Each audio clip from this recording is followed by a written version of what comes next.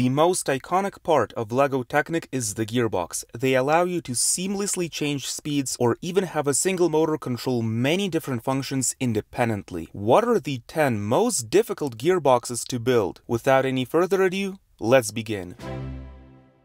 The sliding gear transmission, such as the one featured in the test car of 1988, was the first type of Technic gearbox ever. Essentially, you had differently sized gears on a single axle. By sliding it back and forth, you'd engage it into different gears. Thus, you'd have different resulting ratios. What makes this one difficult isn't the sheer complexity, but rather the necessity to align all the gears properly, which could easily make or break everything. Let's look closely at the one in the 1988 car chassis. In the first speed, the motion from the engine travels from the 8-tooth gear to a 24-tooth gear, then it goes from that one to a 16-tooth gear. To understand what the final ratio of the gearbox itself is, simply multiply the two fractions together, and you will get 0.5 in the first speed. This means that for every full rotation, the output will turn half of that, which is 180 degrees. In the second speed, we just have two same-sized gears, so we can ignore that, and then we can notice the path traveling from the 16 to a 24-tooth gear, which is just 2/3. In the third speed, the motion goes from a 24 to a 16-tooth gear, which is just the same ratio but flipped. Sliding gears don't have to be used purely for transmissions. Instead, they can also be used for having a single motor to control many different functions. In the forklift model of the 8082 multi-control set, a single micromotor moves the entire motor assembly. The motor assembly has a set of worm gears. When the motor assembly is in different positions, it causes the set of worms to mesh with different gears. Thus, the position of the motor assembly would denote which function is being selected. It makes this set from 1993 to be the first one ever in LEGO Technic to feature a motorized gearbox instead of the 2010 excavator. Isn't this just fascinating? And if you would like to uncover more breathtaking mechanisms from the history of Technic, then make sure to subscribe and turn on notifications. No pressure though, no pressure.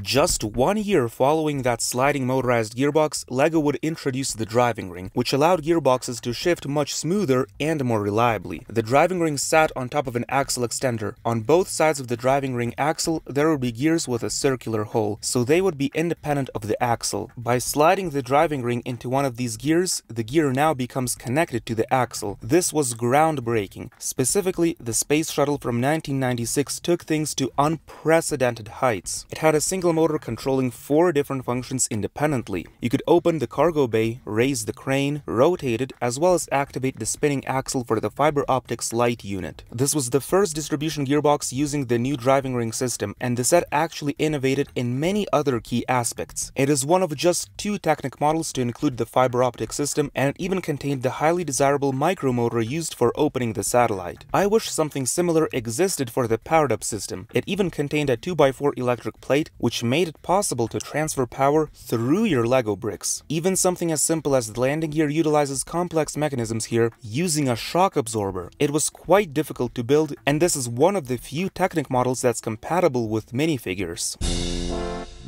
When I say transmission, the first thing that comes to mind is selecting between some predetermined speeds. But what if you wanted to smoothly go from the slowest to the fastest speed, sort of like accelerating an electric motor? Well, we have the continuously variable transmission. While it was never featured in any official Technic model, Technic fans have come up with clever solutions for smooth shifting. One of these is simply having 2 cones facing opposite directions. They are connected together with a rubber band which slides along the cones. Essentially, these cones provide a gradient of different gear sizes, which allows for the smooth shifting to happen. Serial made a slightly different kind of this transmission, where we have 2 truncated cones sliding. Instead of the belt moving, we smoothly change the radius by having the sliding cones here. This changes the diameter of the belt's contact area, thus changing the ratio between the input and output shafts. We also have Nico 71's transmission, which uses a completely different concept, where instead of belts, it utilizes differentials. And yes, this is actually a continuously variable transmission. These are truly genius designs, and I greatly wish that LEGO would include these mechanisms in their official models.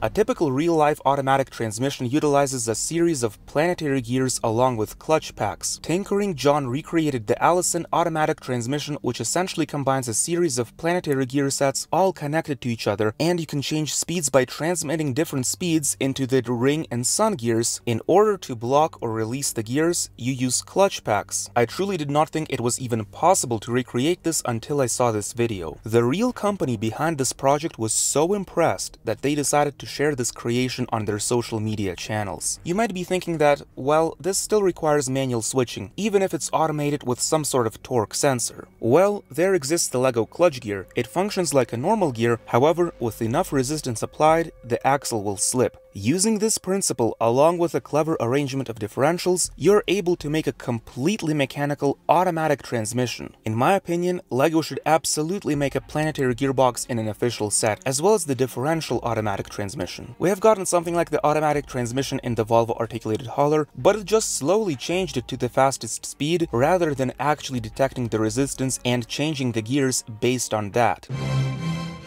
The LEGO Technic Porsche 911 GT3 RS was a groundbreaking supercar. For the first time in the history of Technic, it implemented a 4-speed sequential transmission with paddle shifters. This was before that orange rotary catch piece introduced in the Bugatti Chiron, so it used an incredibly clever mechanism to make the levers shift the driving rings in a sophisticated way. What made this set difficult is that if you build it following the instructions, the speeds would go in the order first, third, second, and fourth. This is an incredibly easy error to fix. All you have to do is simply swap the red and green pairs of gears here, and it will work just like a normal sequential transmission. You might think that this was an error in the instructions, however, LEGO has actually stated that, supposedly, the wrong order of speeds would make the gearbox work better. Personally, from testing, I have found no significant difference, so I highly recommend doing this mod on your Porsche. Even though it's not the most mechanically advanced, I think it's my favorite Technic supercar. I love the orange color scheme and especially those headlights. I think it is easily the best looking supercar ever produced, and look at those brakes too. So gorgeous. The unboxing experience was something else too, featuring that style of experience for the first time ever.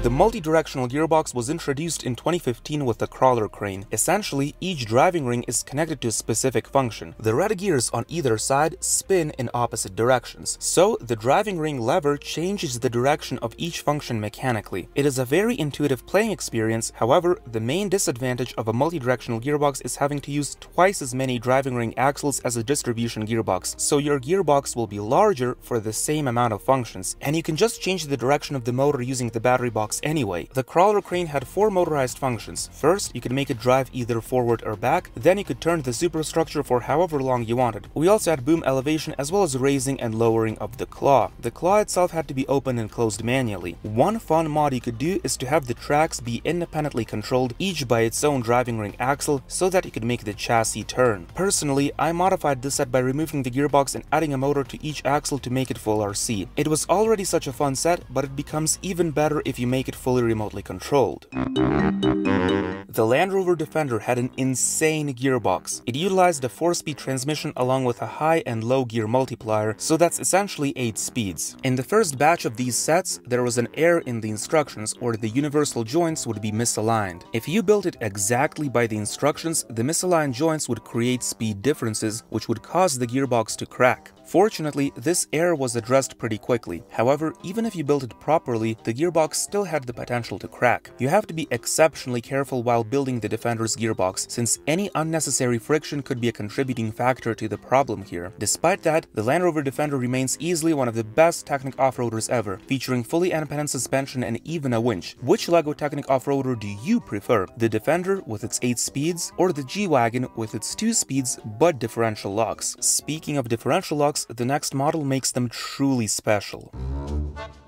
The LEGO Technic 4x4 Mercedes-Benz Zero trial truck was the first Technic set ever to introduce differential locks. The truck was an absolute beast, featuring a dual-motor drive, live axle suspension, as well as motorized differential locks for the rear and central differentials. This made it possible for it to have truly insane off-road and climbing capabilities. Interestingly, it used a medium motor for the differential locks instead of a large one. The medium motor does not have a rotation sensor, so it just used mechanical limiters and a linear clutch. The Zetros is also the only only Technic set to feature this small motor, which is now discontinued sadly. I personally have lots of these motors and I found them quite practical in smaller creations. The Zetros had the perfect combination of advanced mechanisms along with practical playability. Anytime it got stuck in the rough terrain, you could simply lock the differentials and it could be on its merry way. I personally bought multiple copies of the Zetros and even had them race against each other.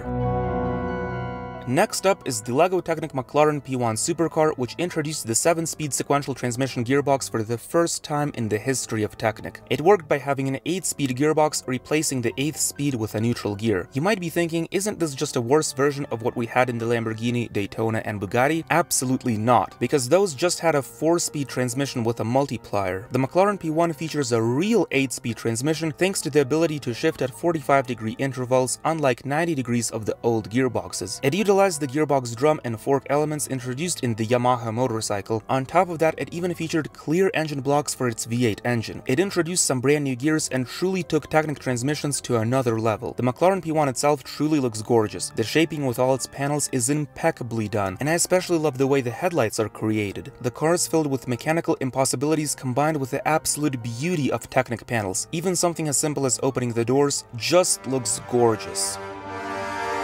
Finally, we have the motorized gearbox of the 8043 motorized excavator. Despite using only 4 motors, it could have independent control of 6 different functions. 7 if you include the gearbox switching itself. Every last cubic centimeter was used up with some sort of gear, and there is 0 empty space inside the superstructure. All of its 4 motors were inside the top superstructure, so how did they have independent control of the 2 different tracks? Well, it used a very clever mechanism to pass 2 independent motions through the center of a single turntable. There was the central axle as well as a combination of driving rings surrounding the axle. After passing the turntable, the motions would be split into separate axles. If you would like to take a closer look at all of its mechanisms in my full review of the set with the building process racing brick style, then click on the video in the bottom left corner or click the recommended one above it. This is your Unbreak Me here, and I'll see you in the next one.